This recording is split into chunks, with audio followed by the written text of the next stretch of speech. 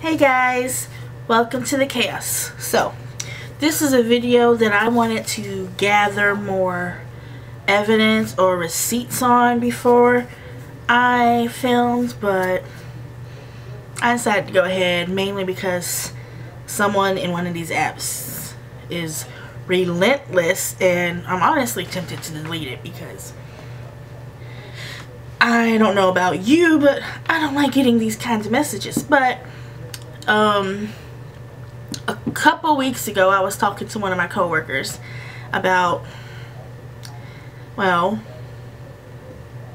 actually yeah, it was about a dating app, because there was this guy on there who messaged me and he wanted to take pictures of my feet and was like, I'll pay you, come on, let me take pictures of your feet. I actually think I uploaded that brief conversation to Instagram. If I find it, I will insert it in the corner so you guys can see it. And in theory, I will be inserting the screenshots of these other conversations I'm gonna talk about because, well, just because. Sometimes you just gotta see it to believe it. But basically, I downloaded this app, and it's not technically supposed to be a dating app. It's supposed to be an app to connect with people and have conversations with them. But just like Tinder and I think Hot or Not was hot for a minute, there's people that get on there just to hook up, and often gotta filter through those types of messages. For example, when I first signed up on there, I got a message. It started out pretty cool. Hey there, how are you? I'm okay. You down to hook up sometime? No. Like a FWB type thing. That was the last thing I said to him, but you know, that right there, I knew that I was gonna get at least a golden one. And I did get a couple golden ones. But before I get to that one, there was one where this guy sent me a picture. You guys can guess what that picture was of. And was like, want to give me head?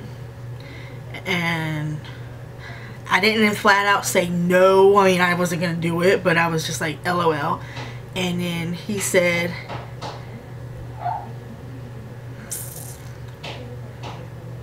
and then he said, I want to feel your lips wrapped around my you know what.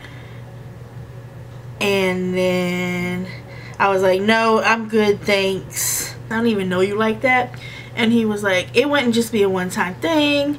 I'd come back for more and we'd become friends and hang out.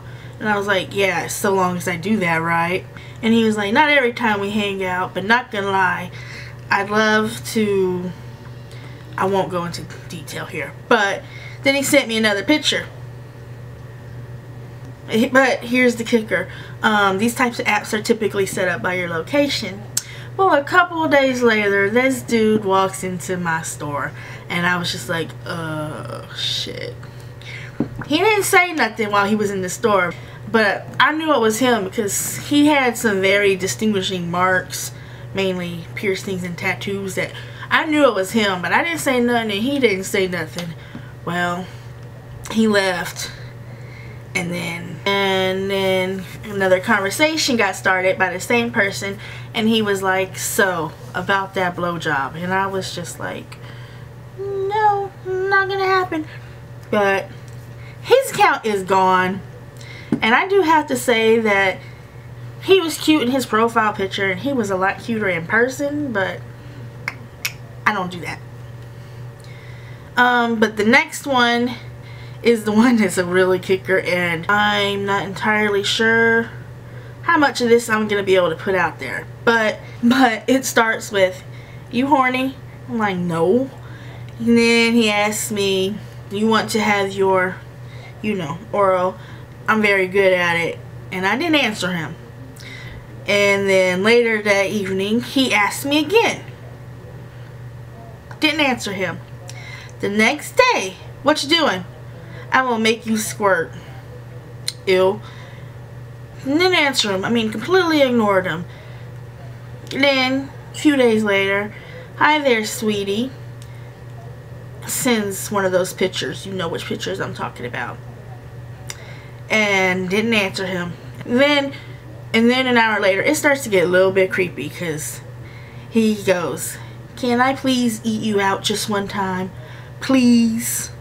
And then sends another picture, which, let me tell you, the picture that he sent was the same picture that he sent before. Like, he didn't even bother taking another picture, which, you know, I don't care whether he did or not, because I clicked on it long enough for him to see that I opened it and then didn't respond to him.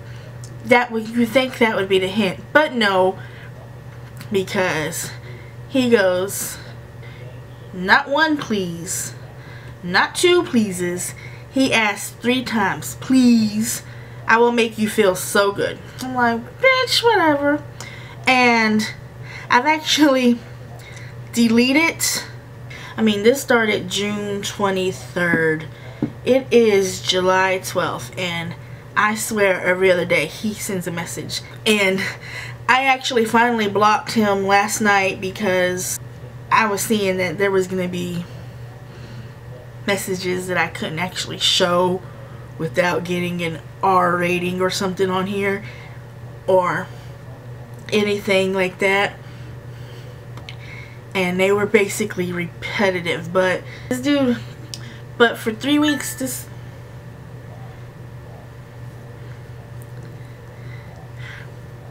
I just got a message. Anyway, not from him, but for 3 weeks this dude has like basically been begging, and I don't know, that is kind of creepy. And it's also a little extra creepy because this girl that I went to high school with, well, I shouldn't say extra creepy, I should say shady.